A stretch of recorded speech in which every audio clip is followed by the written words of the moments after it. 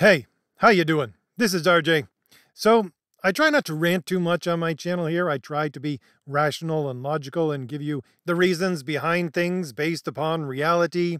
And even when I do rant, it's not too bad because even though my rants aren't as coherent as I usually would like to be and give you all of that, at the very least, I can point towards other videos where I have given you those reasons and that logic and those fundamental bases in reality, or I will cover it in that exhaustive form sometime in the future. But sometimes you just gotta rant. Because sometimes you gotta stop pussyfooting around and you need to call a spade, just so that you're clear. And the clear, distinct thing that I want to say today, I'm sure is no shock to a great many of you, but I would say that the majority of people who really back this quote-unquote progressive ideology are insane. But the further reason why I wanted to say that is because I want to show that with their control of the world and the insanity that then ensues, they're trying to more and more ghettoize us sane people so that we don't have anything to do with the world. Or at the very least, with their control over it. And I'm here to say today, we should be thankful for that. Alright, so before I get into my entire rant, I just want to let everyone know that there are 3 links in the description and on the pinned comment. They are the 3 links for my 3 graphic novels. The first one is the link to the Second Chance campaign for Thomas Valiant, my published graphic novel. The second one is for the campaign that is now in demand on Indiegogo, The Valiant Heroes. It will be printing somewhere around the end of summer, early fall this year, and you have to use that link because it is shadow banned on Indiegogo itself. And the third link is for my upcoming fantasy graphic novel, CROM the Destroyer. It is a return to the basics of low fantasy. I'm trying to go back to the original mythological characters that Robert E. Howard used to create his characters of Kull and Conan and Solomon Kane, and reinvigorate all of that in one character, drawing again upon those ancient Celtic myths. And that campaign is going to launch in, I think, 13 days from now, so you should go over on the early bird page and sign up. Why? Because if you leave your email there to sign up on the early bird page, you will be sent an email to let you know when exactly the project goes live, and you will get a free exclusive pinup poster with your order. It is exclusive because it's not available in the campaign itself. You can only get it if you sign up early, and this is a brand new piece of art that I got done specifically for this poster for those people who sign up early. And as I indicated with my books, I'm trying to get back to the basics. I'm trying to extract everything from this nonsense and insanity that we see around us today in the culture, and especially within entertainment, and just give you good old-fashioned fun adventure stories. And you're looking at some of the beautiful art for my graphic novels in the background, so if any of that sounds or looks appealing to you at all, click on those links in the description and go on over and see if my graphic novels are for you. So back to what I am going to rant about. Let's begin here. I am someone who tries, at the very least tries, to be charitable to people on the other side. And honestly, a long time ago, I used to think that people of the quote-unquote progressive mindset were just misinformed. But the more and more I interacted with these people and their ideology, that fell by the wayside, and that was replaced in my mind by an idea that, well, you know, if you just corner them with reason and logic and show them reality, then they'll abandon this insanity. And no, that wasn't it either. That didn't work. And so I went on to think about the fact that, well, it's just a grift. Most people who believe this ideological bent, they're just doing it for some other reason. They just want to ingratiate themselves or make themselves money or some other thing. But no, after doing this for 5 years on my channel here and going to the horse's mouth for all of this information from these companies, no, a lot of these people really believe what they're saying. So that was replaced in my mind by an idea that, well, it's just a minority of these people who actually truly believe this stuff in their political ideology. And again, the more and more I delve into the world of this progressive mindset, no, I find that the people who support this ideology, yeah, the majority of them actually believe this stuff. And so all that trying to be charitable was just boiled down by the other side until I realized, really, that the majority of the people who support this political ideology, now whether or not it's the vast majority, well, I won't say that. I'll just say a majority. The majority of the people who support this ideology, yeah, they're insane. And I've done videos over the course of my channel talking about how they have these dark triad traits and how this virtue signaling is nothing more than an attention grab and all this kind of thing. But yeah, let's just lay all of that flowery language and explanation aside and just call them what they are. They're insane. More accurately, they're delusional insane because they deny reality over and over again. So I'm going to leave that there for a few minutes, and I'm going to talk about something tangential to this where I came into this entire thing. So I'm not someone who really uses social media. I just had to get on it at one point in order to contact some people, and then I found out that I should be using it to actually connect with my audience because, well, after my last book, I found out that you don't put all your eggs in one basket because even though I have like 23,000, 21,000 subscribers on YouTube, I wasn't able to reach as many of them as I usually did because right before the book actually went on sale, there was a hurricane in the place where I lived and it knocked out my power for about a month and I wasn't able to upload on my normal schedule. And because I missed one video, YouTube just cut my entire reach for my videos in half. On top of that, Indiegogo decided to shadow ban my campaign so that you can't actually search for it. So I realized that, yeah, I need to expand my reach in order to get this information out to my audience. And the thing is that I came into Twitter when it was a progressive dystopian social credit system. So I wasn't used to it being anything but. So if you've been there before that, you might not see the amount of change that has happened since Elon Musk took over Twitter. And no, I'm not some Elon Musk fanboy by any means, but there has been changes. Good or bad, that's up to you. Those changes, however, have included that the people that I actually get to see tweets from, or that get to see mine possibly, has expanded very much. And I get to hear some of the things from the other side. Previously, no, you got set into a ghetto so that no one could hear what you had to say if you had anything conservative to say, and at the same time, that blocked you from hearing what the other side had to say. I'll give you a funny example of this since I'm being sort of loose with this video. I actually replied to something that Alex Ross posted because I follow Alex Ross because he posts some beautiful art. He did a post where there were multiple pictures. Some of them were of Superman and Wonder Woman. They were deflecting bullets. And I asked a serious question because I'm someone who writes comics. I asked, would that happen the same way today? Bullets back when this trope began were actually different. They were a solid mass. They're not like that today. So would this still work today? And a lot of people did reply to me. Most of them replied saying things like, you're way overthinking this. And I said to myself, have you met me? But anyways, the funny thing was that I was going back through my feed at the end of the week and I wanted to see something else. And I noticed that Alex Ross actually deleted that tweet. Now, I know that it could be for a million reasons, but in the back of my mind, I'm wondering, I wonder if he deleted the tweet because I was actually getting more replies and more traction from my question than he was getting on his tweet itself. And he was getting tagged in all of these things. But again, the reason why I bring up that story is I think Twitter works in a different way now where you have to listen to the other side unless you completely block them out manually. And I don't block anybody. When this stuff started appearing in my timeline, I said, should I block these people? I really don't want to hear what they have to say. But then I thought, no, I'm not going to block anyone. There's only 2 accounts I've ever blocked in the entire time I've used the thing. One is a spam account.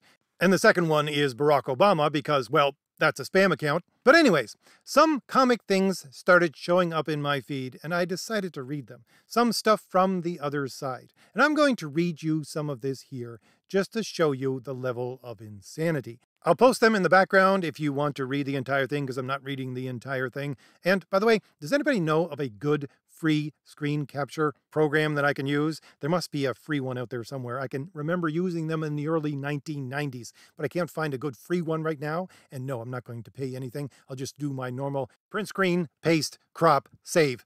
Oh, and I'm not asking anybody to contact these people at all. I'm not going to black out their names, but I'm not doing this so that they get harassed in any way. So the tweet thread is about Chris Claremont's run on the X-Men and how Colossus is the symbol of getting out from underneath the patriarchy and at the same time a symbol of gender fluidity.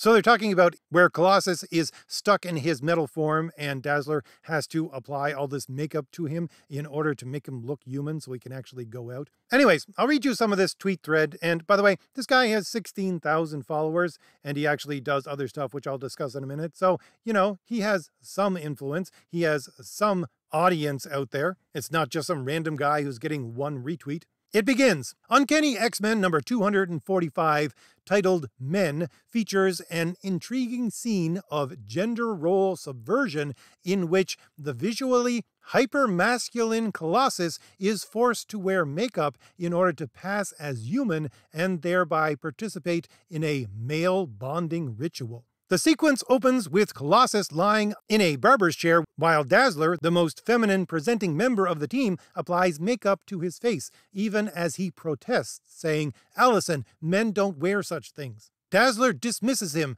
"Oh, pooh," she says. "Men also don't have bodies of organic chrome steel." In this assertion, Allison is fundamentally arguing that being a mutant places Colossus outside the very concept of hegemonic masculinity.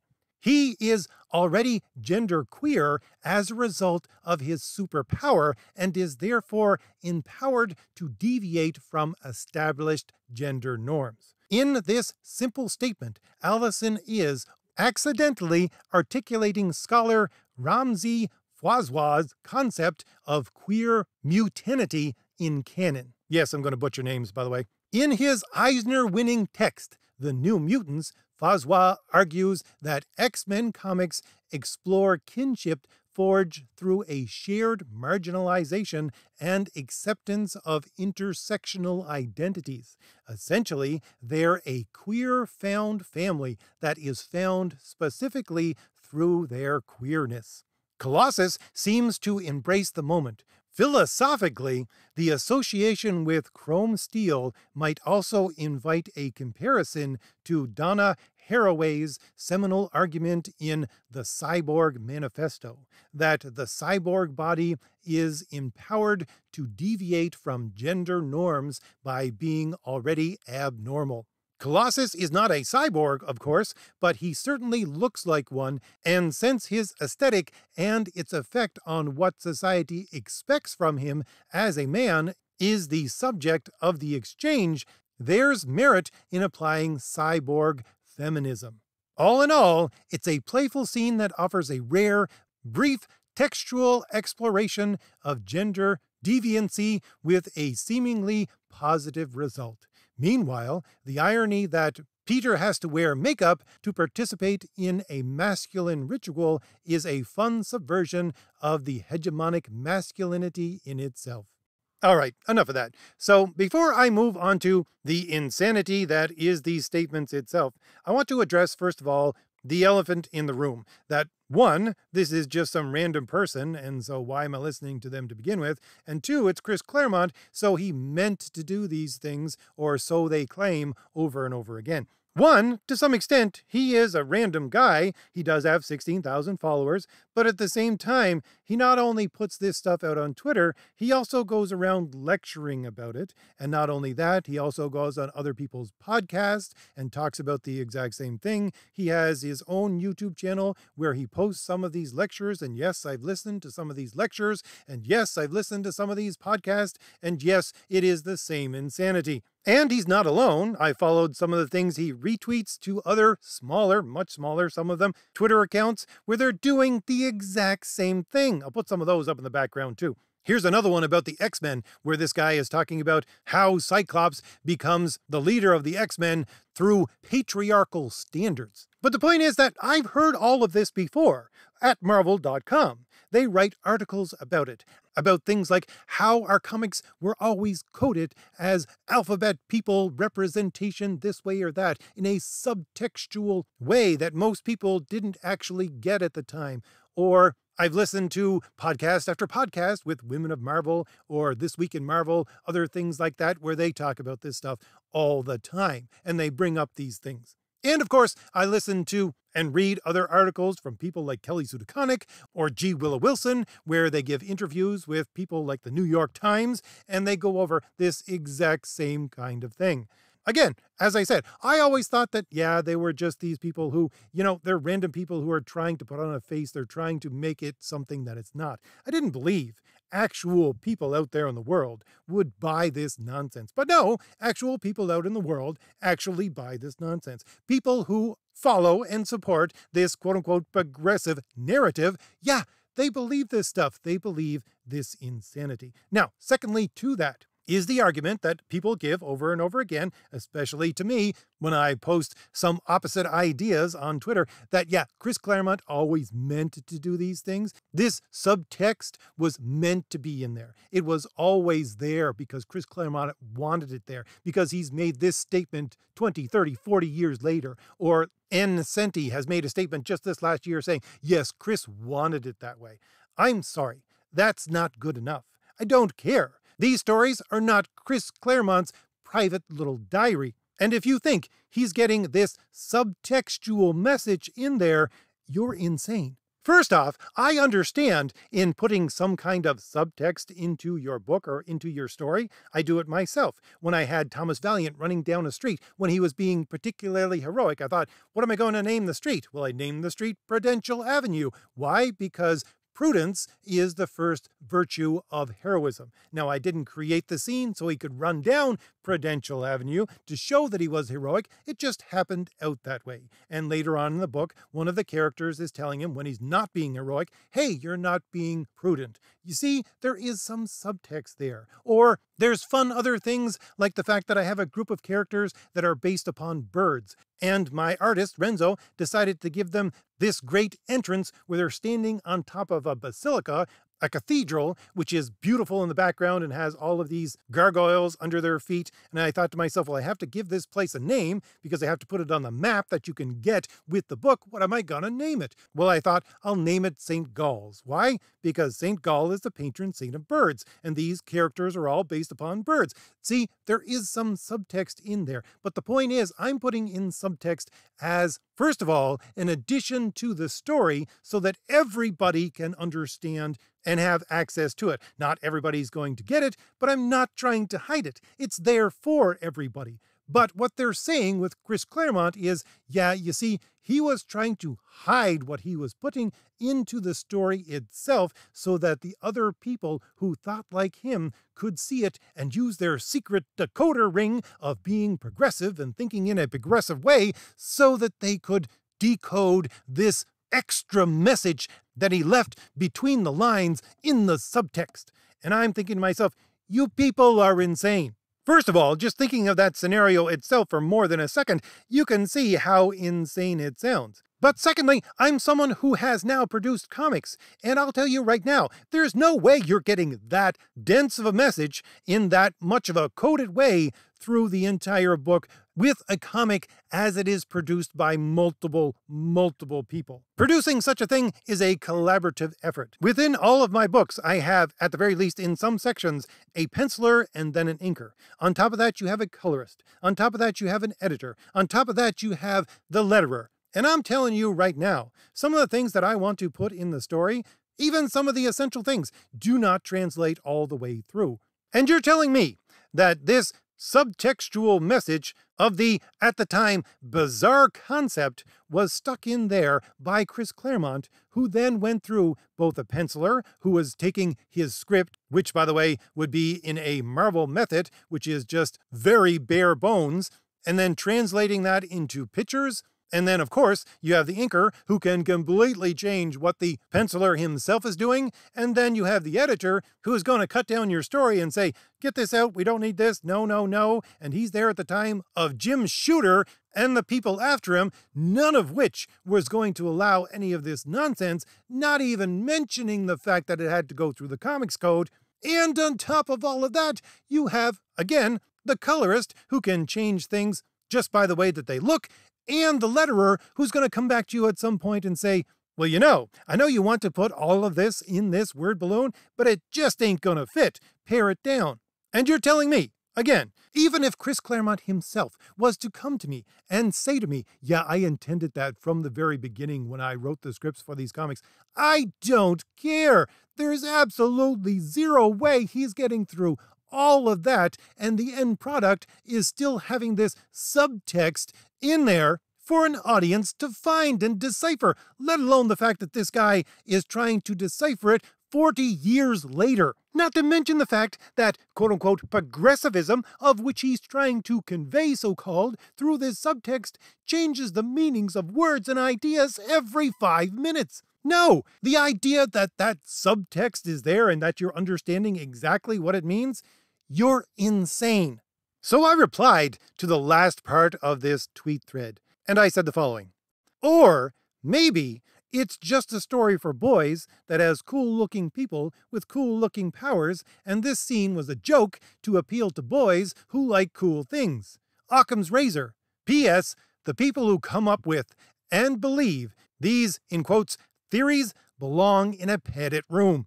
And some guy replied to me saying, the people who come up with these theories are seeking to relate to the characters they love as much as you or I. Some are desperate to. There's a few bits of nonsense in this thread, but it's ultimately harmless headcanon.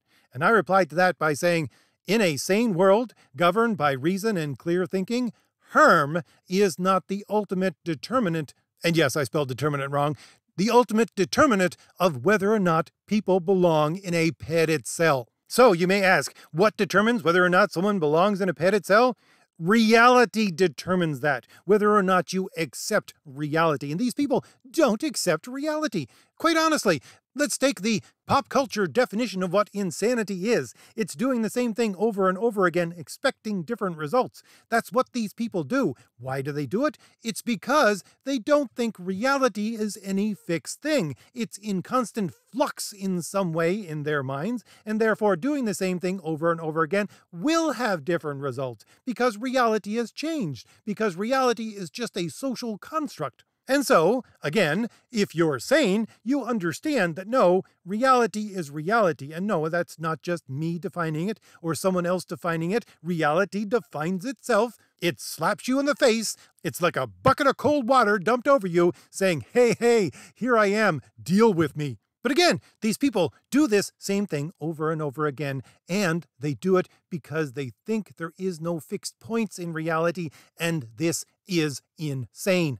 As I said, they deny reality. That is delusion. They're delusional, and then they live their lives based upon this delusion. They're insane. So first of all, no, it's not that they're just causing harm and therefore they're insane. No, we should have diagnosed this as insane a long time ago, and we didn't, and so now they're causing harm. It went from just leave us alone to we want to celebrate this publicly to you have to accept our celebration of this publicly to we're going to force you to actually acknowledge and accept what we're doing publicly. And by the way, they do that by trying to enforce these politically correct forced speech laws, which is just a new form of blasphemy law. And then they went from that to say, oh, well, we're going to teach this to your children. And, oh, by the way, if we teach it to them, we're also going to keep them secretly away from you and teach them this insanity and make this insanity part of their minds, so much so that they might mutilate themselves for the rest of their life. And no, you're not going to have any say in it. I'm sorry, but we've gotten to this point where normal people are recognizing this insanity because no one dared to speak up against this insanity when people like this were spouting off this nonsense.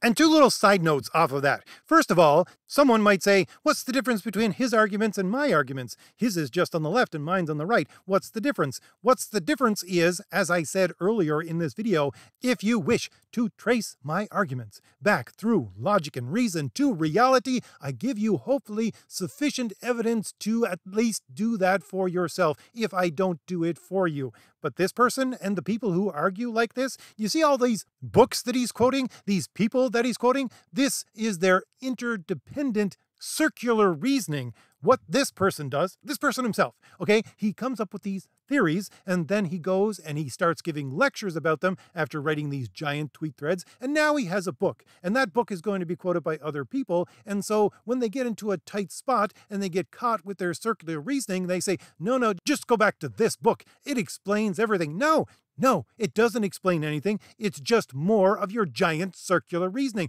None of it is actually based in reality in any way. And I know this specifically for this fellow himself because I've listened to his lectures. How does he begin with what he is trying to talk about? He says, well, let's take this theory.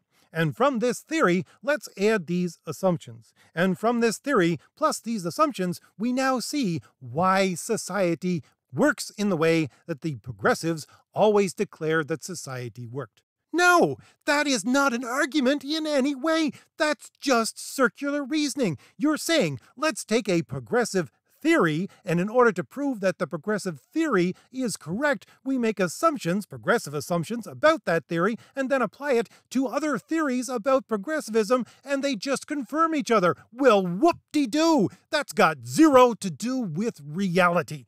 And further to that, someone might say, well, you're saying this person belongs in a padded room. Well, they're in control. What if they say you belong in a padded room? I don't care. Why? Because I have reason, logic, and reality on my side, which gives me the keys to get out of a padded cell. All I gotta do is think my way out.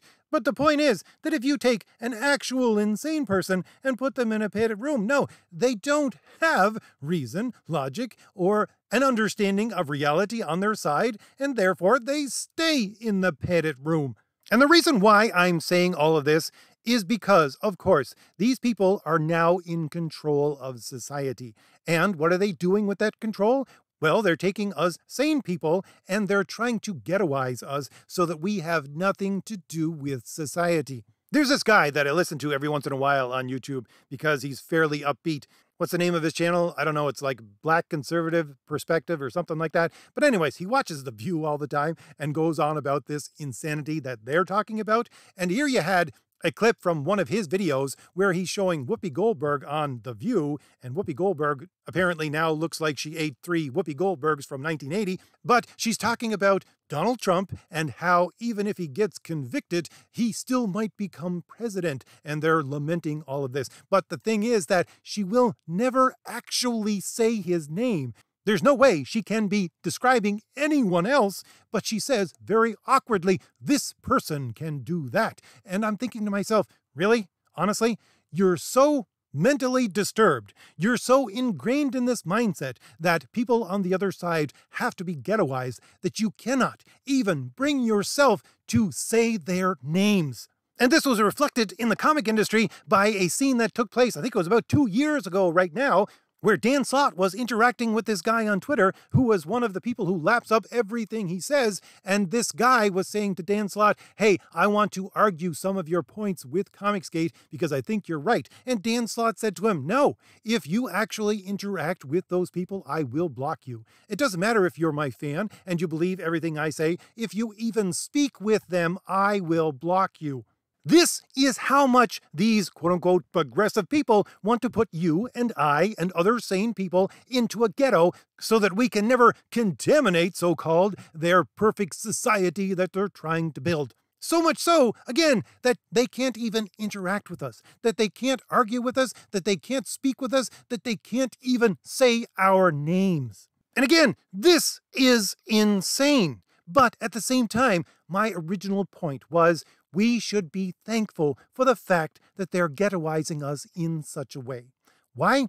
Well, it may not work for society at large, but for these smaller parts of society, like the new comic industry that we're trying to build, it's best to keep these people as far away from you as possible. As I said, the reason why it's come to this point where these people are spouting off these things and actually harming others with some of the stuff they have to say because they're supporting harm to people like children is because no one called them on it when they started to spout this nonsense to begin with. But now we've been given a situation where we can build our own industry, small though it may be, and these people will be nowhere near it. They will not touch it. Because if they perhaps decide to buy your book, and if they want to buy my book, they can go right ahead. But if they decide to do something like buy your book and then read it, and then do some of their so-called analysis of it, guess what's going to happen to them? The people on their side are going to shove them